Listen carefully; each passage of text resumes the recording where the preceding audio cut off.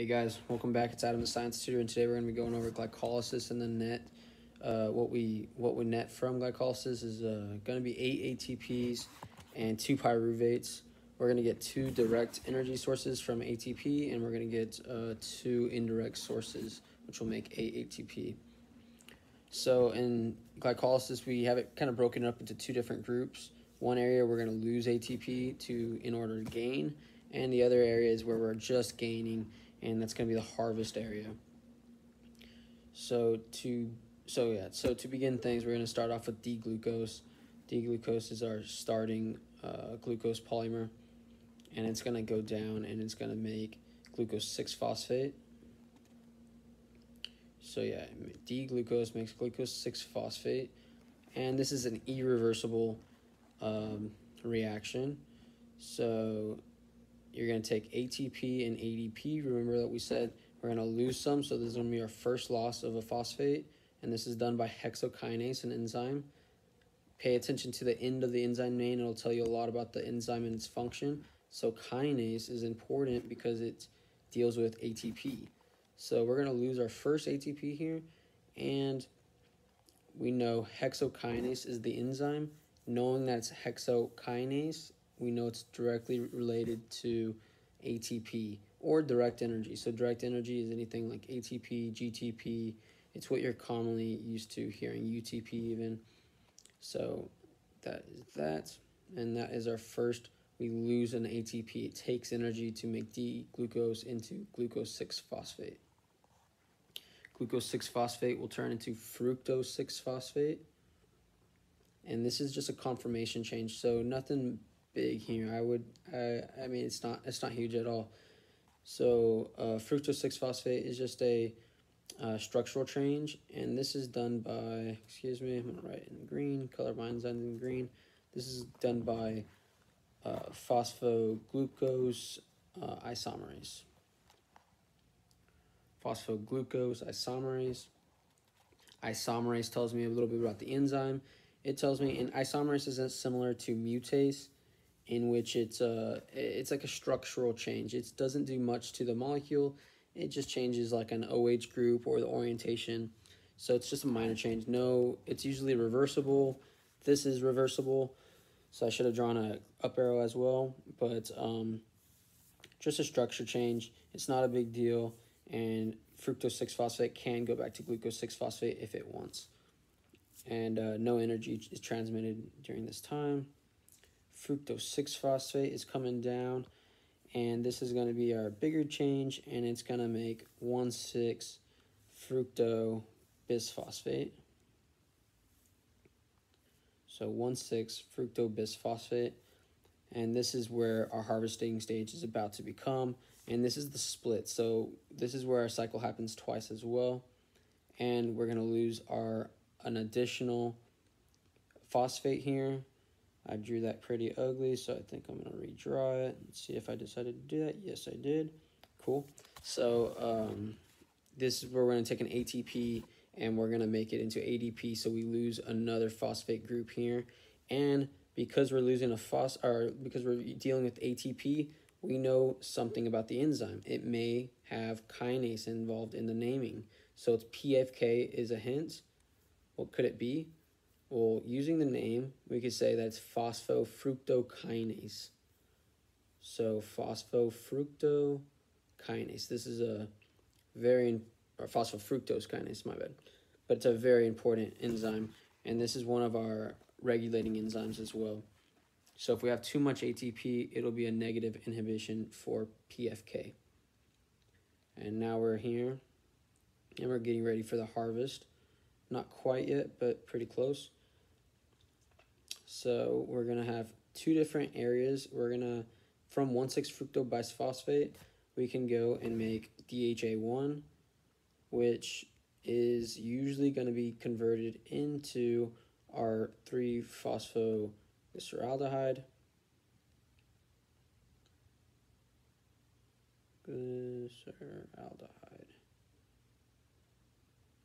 So usually DHA1 will transfer into the 3-glyceraldehyde. If it doesn't, though, then we're just going to lose the potential for glucose. So you want to harvest as much energy as you want. You want to make the most out of our 3-glyceraldehyde. And this is done by an enzyme called trinophosphate isomerase. Isomerase, once again, as we are not doing much other than a structural change. There's no loss or gain of energy in this reaction, and DHA1 is favored to go into 3-glyceraldehyde. And I'm writing it out here. Without it, we will lose half of our energy, which is never good. We do not want to lose our energy. So, yep, drawing it out. Okay, cool. And this is very important too. Everything past this point will happen twice now, because for 1-glucose, we created 2 products, DHA1 and 3-glyceraldehyde, but we're going to make glyceraldehyde twice, and this is where we're going to harvest a lot of our energy, as you will see in just a moment. So 3-glyceraldehyde will turn into our 1,3. I'm just kind of waiting for the drawing. I don't know why I'm taking forever. 1,3 bisphosphoglyceride.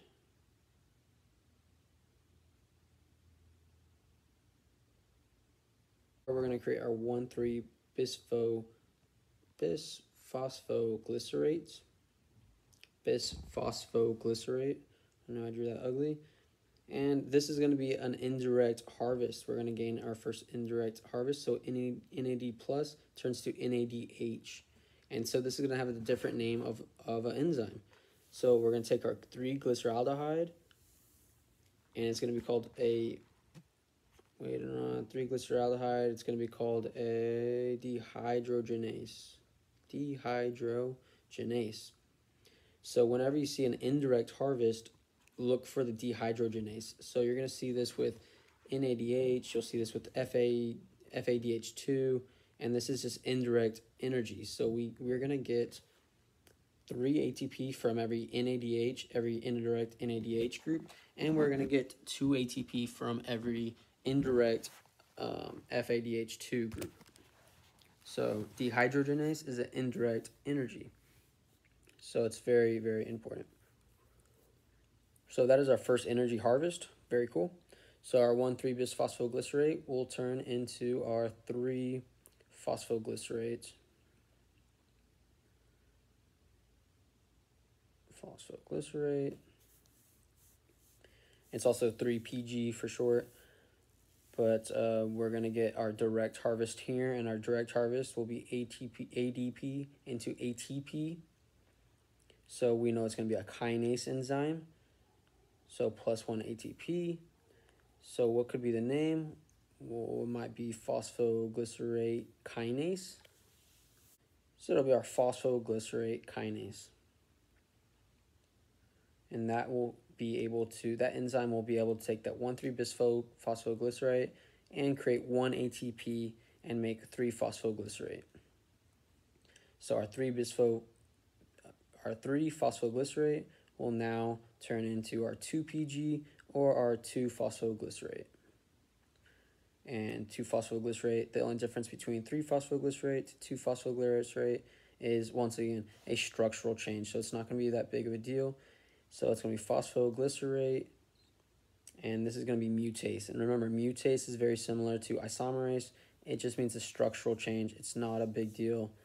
Mutase, I like to think that it's like a mutated to something else, but it's not a big deal. It's not a mutation. It's nothing big. There's no energy transfer. This one's going to be more important. So 2-phosphoglycerate with H2O coming off as well. We're going to have an enzyme called inulase, and it's going to create phosphoenol pyruvate. And so this one I think is the hardest one to remember just because it's more random. But inulase, it creates phosphoenol pyruvate. No energy change. Phosphoenol pyruvate will turn into pyruvate.